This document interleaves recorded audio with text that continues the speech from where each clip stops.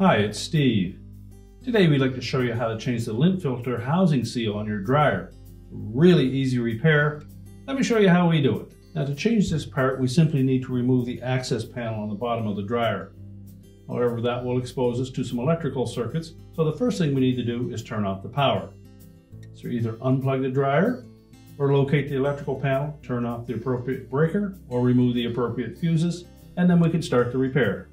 Now depending on your model, you may have 2, 3, or 4 screws across the bottom of this access panel. They're typically 1/4 inch hex head screws. So we'll just go ahead and remove all of those.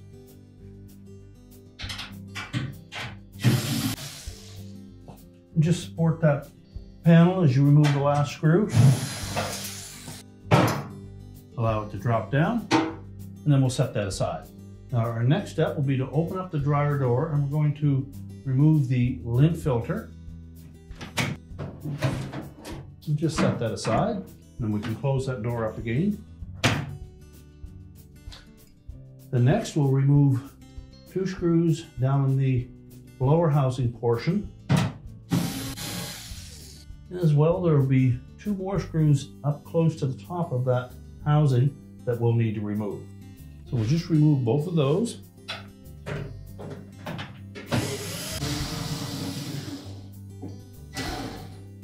Then we'll lift that housing away.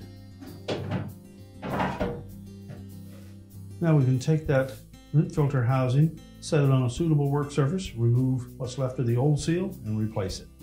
Now with that housing on a suitable surface, we're going to remove what's left of that old seal. And you'll need a putty knife or a sharp flat blade screwdriver to remove all the excess.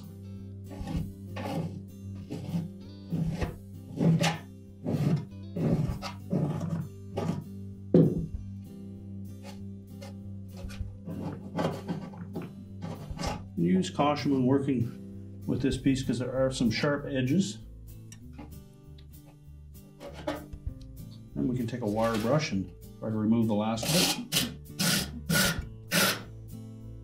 And once we have that edge nice and clean so that the new adhesive will adhere to it, just center it on there to make sure that we don't come up short. We'll peel off the backing to expose the adhesive surface.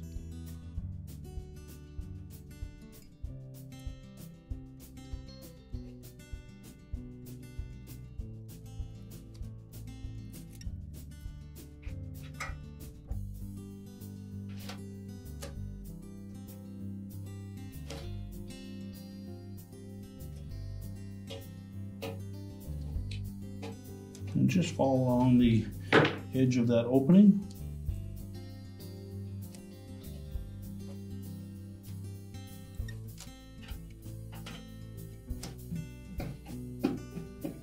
Make sure it's firmly stuck onto that housing.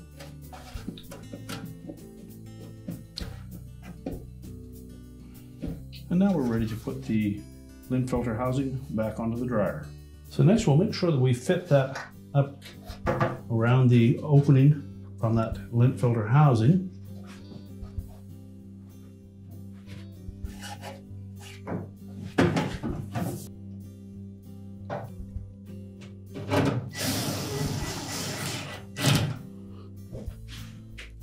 Install these 2 upper screws first.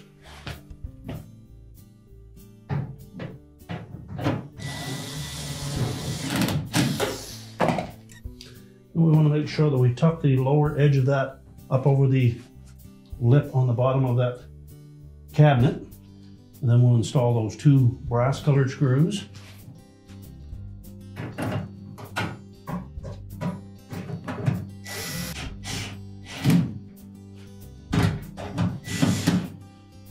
Make sure they're tightened securely. And then we're ready to put the access panel back on.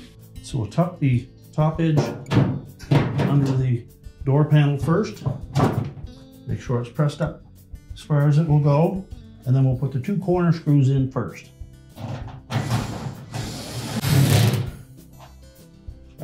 If your model has either 1 or 2 more screws on the bottom. We'll put those in next. You may need to flex the bottom of that panel to access the screw holes.